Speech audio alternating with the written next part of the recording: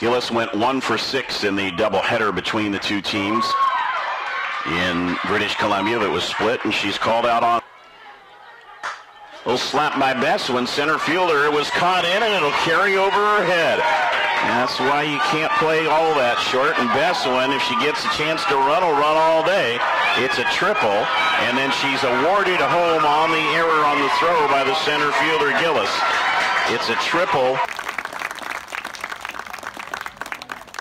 And now, if you'll direct your attention to the home plate area, we'd like to recognize the 5 Cavaliers softball seniors who are playing their last regular season home game this afternoon.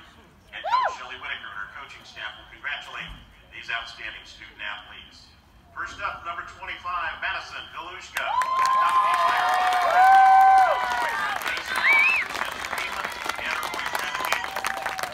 On the Concordia Department of Athletics honor roll every semester that she has been enrolled at Concordia. The 2-year letter winner for the Cavaliers softball team who played in 8 games last year after transferring from Loyola Marymount University. She graduated yesterday with a Bachelor of Arts in Psychology, and she's pursuing her master's in Community Psychology at Concordia.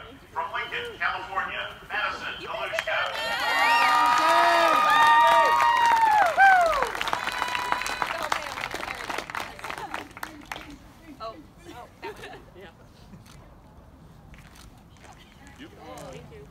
Next up, number 4, Megan Secchi, who's accompanied by her mother, Kelly. The psychology major has been named to the Department of Athletics honor roll every semester during her career in the Navy and White. She's a 3-year letter winner, played in 31 games, served as the Cavaliers manager this They just go to the left of From Vancouver, Washington, number 4, Megan Secchi.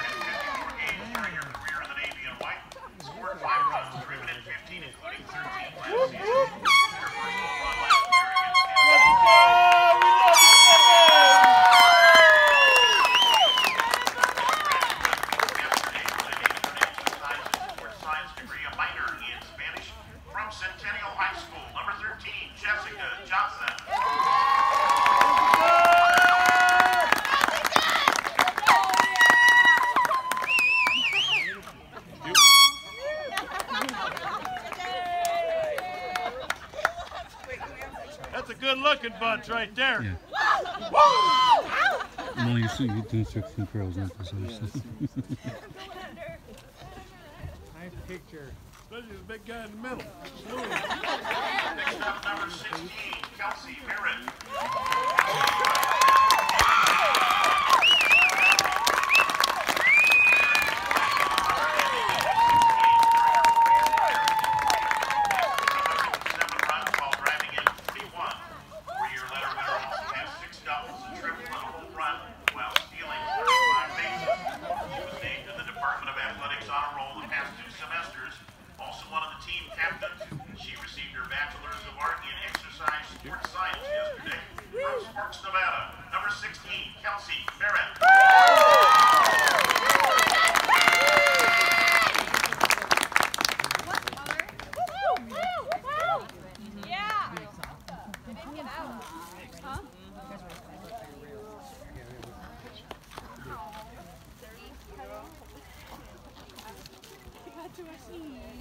And finally, working number 18, 428, depending on the uniform color, pitcher Tori Muir.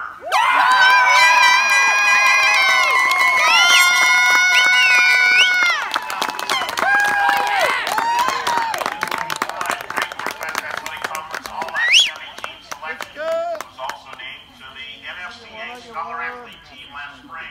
The 4-year letter winner has recorded 7 wins, 3 saves, struck out 78 batters during her career in the Navy. Recorded a win in the Cavaliers 7 from behind win against with Oregon on April 13th when she pitched the final 2 innings and struck out 2. Last year, she finished amongst the league leaders in strikeouts, games finished, games in relief, and was second in saves. She received her psychology degree with a double minor in biology and Spanish. Number 18 from Lincoln High School in Portland.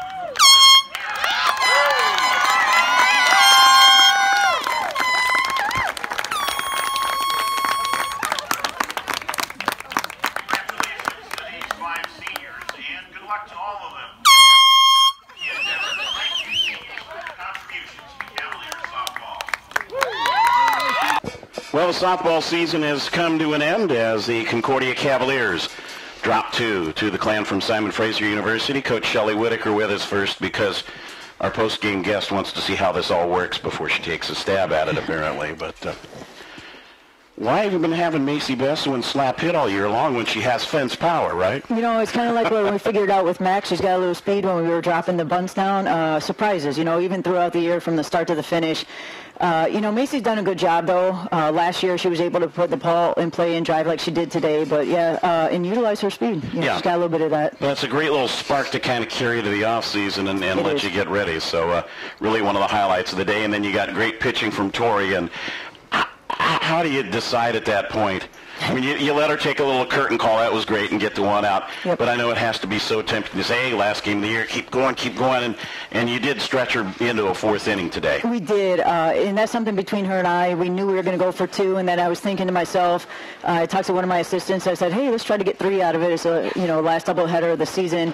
And Tori came over. She's like, Coach, 3. So we were on the same page there, and then it got through 3, and we both looked at each other, and, you know, who's going to make this call? And I said, you know, at the end of the day, I'll make the call. 1 out, let's do it. So I thought she went out in great fashion, was able to get the ground out and toss it over to 1, and great way to finish her career. Yeah, there was such an uproar for a second, and especially since she was in the 4th. And okay, all right, now it was like a basketball coach calling the senior off the floor for the final time, and a great way for her to kind of step out.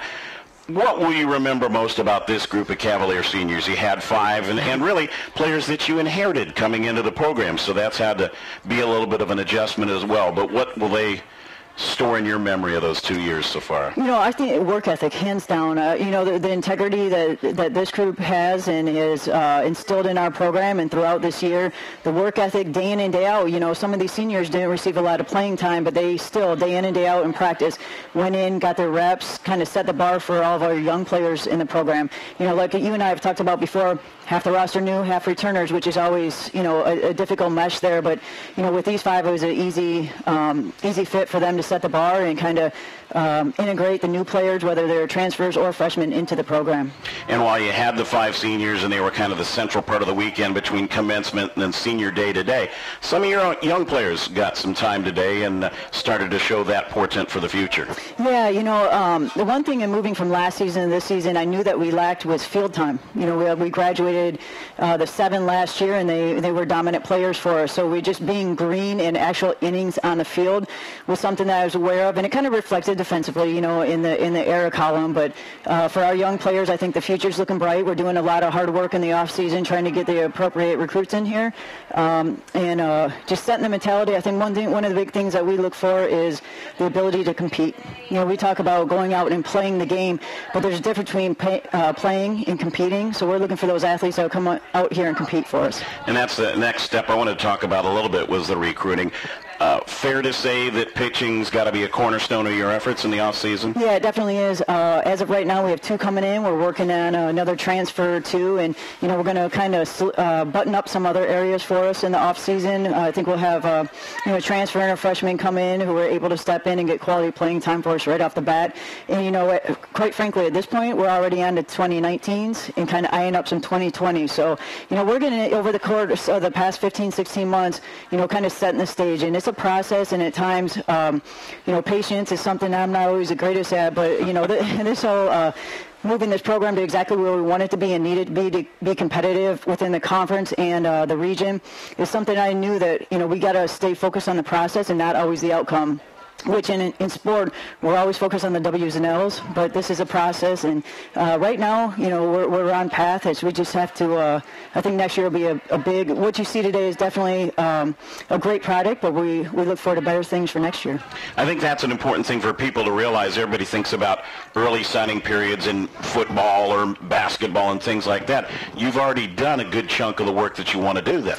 Yeah, we have all summer, throughout the fall, always out, working camps and eyeing up some players and establishing relationships. That's where recruiting really comes down to within the travel ball world, getting out there and making our name known and recruiting, just kind of recruiting, making our recruiting base a lot larger.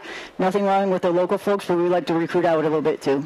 And that's something people don't realize. There's that perception that, oh, well, gee, today's the last game of the season. Now the coach gets to, prop her feet up on the couch in the office. And it really is key in finding those players, as you're saying, expanding the circle for the Cavaliers in working the elite camps and the elite tournaments. It definitely is. Get our name out there. We've been fortunate enough to be able to partner with like a Portland State or a couple of Southern California schools where we're going to work some satellite camps, which is going to be huge for us.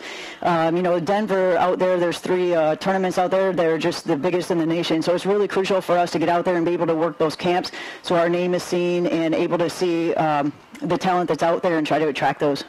Well, hopefully we didn't get too many that look at the rain showers today, because that won't help now. We got the short delay there. We'll let you head out. Thank you. There are a lot of coaches who, when adversity hits, kind of cut and run. And one of the things I appreciate the most is that win or lose, however the day goes, you're up here to talk about it, and whatever we can do to help the program as well. But a key part of it is just getting to spend a little bit of time with you and talking about the program. So, absolutely. You're the greatest. You and sports information over here, Jody. You guys hold it down pretty well up here. And I appreciate that you did give us the 4 seasons today. We had the sun, the rain, the wind, the cold. So you got my hopes up. I thought you were saying Frankie Valley. I was going to, I'll start singing instead. I'm not that old. Well, yeah, but you can appreciate good music. I am. I can. There we go. Yeah.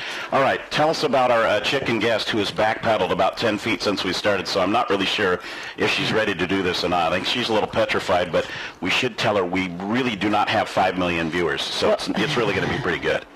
No, so I'm very confident you're going to get in here and do a knockout job, but we got our senior catcher coming in, Jessica Johnson. Just going to talk a little bit about senior day, kind of what her senior year has meant to the program, and if I know you well enough, you can carry her if anything falls through. And she had the best ceremonial first pitch thrower out there before game 1, so I'm sure we can get her to talk about that a little bit. I think you had like a quarter of Portland kind of escorting you down for senior day too. Yep, had the posse with her, so why don't we bring her in. Shelley, thanks as always for your time, and we'll look forward to next season and having the fruits of recruiting pay off. Thank you. You're welcome. We'll bring Jess on. At least you get ear warmers this way, so there's always a plus to it. So go ahead and sit, and we'll get you all set. So there you go. Is that a comfortable enough fit for you? Sure. Right. So tell us about Kingston. He's my nephew. He's 4 years old. Shelley, this is the quietest she's ever been. I see her on the field. I know, yeah. Yeah. We're pretty close. I have another nephew and then a niece. They weren't able to come today, but he's a man. He was pretty excited. He came up in my room today and he was like, sorry. You're fine. You're fine. He was like, you're on the black team today? And I was like, yeah, dude, I'm wearing my gray uniform. And he was like, am I on that team too? And I was like, yeah, man. I was like, you're only throwing 1 pitch, so you're not playing the whole game. Well, so probably thought he was going to start after all that stuff. I was like, dude, you're only throwing 1 pitch. Does he follow the team a lot? He comes to as many games as he can, but yeah, he likes coming and watching. Falls asleep sometimes in the stand, so he's entitled. Yeah. They probably will make him listen to broadcasts. That's why he dozes off. So. Right, I'm going to show him this. There you go. Talk about senior day a little bit. What has this meant for you? It's kind of a change of chapters, a page of a new beginning. I'm sure you look back a little wistful that it's all over as well. But what will you take with you as your biggest memories of being at Concordia? It's been a ride. I'm a 5th-year senior, so it's been a long ride. But it's been fun this year. Things haven't really gone as we wanted them to as well. But, I think we put up a good fight and stuff. And in our first game today, I think we did a really good job, fighting for it. It didn't turn out best, but we were there. Had to be a blast being behind the plate for that one, too. And to catch Tori. Yeah. It was really fun. Me and Tori have been in this for, 5 years, so Sorry. No apologies needed. Anyways, yeah, it was really fun and like very meaningful for me because we've been at it for so long together. Yeah, and we both pretty much killed it, so. There you go. It was because of your pitch calling and your location and framing her, so it's all on you. Thanks. Tori had nothing to do with it whatsoever. How about the future now? You wrapped that up, commencement yesterday. What plans would you know, if you could get the dream fulfilled, the wishes, where would you like to head career-wise? Right now I'm headed to take a couple more prerequisites for nursing school, and yeah, hopefully by the end of the summer I'll have those done so I can apply for a nursing program for next year. The accelerated BSN program at Concordia University, which graduated its first cohort yesterday, by the way. Yeah, that's actually on my list of ones to Build a apply foundation for that, okay? So, And eventually, what kind of nursing would you like to go into? I want to do labor and delivery, eventually work my way into like a birthing center, more like natural medicine type setting. So you're that person that loves to work with kids and with moms. Yeah, I do. Yep. Great path to take. This is the first step to it. Hopefully you'll be back, do the accelerated BSN, and then we can put you in the stands. You can either cheer, or if you really want to get brave, we'll put the headsets on you and let you be the color analyst. I think this is a one and done kind of thing for me, you know? Well, you know, you have to have your moment in the sun, so I hope it was at least semi-painless for you. So congratulations, good luck with everything, and as we said, hopefully you'll get back here, maybe get the BSN here and be a Cavalier even more. So Thank you. Thanks for the time, Jessica. Jessica Johnson joining us here at Hilton Stadium as we wrap up our doubleheader and we wrap up our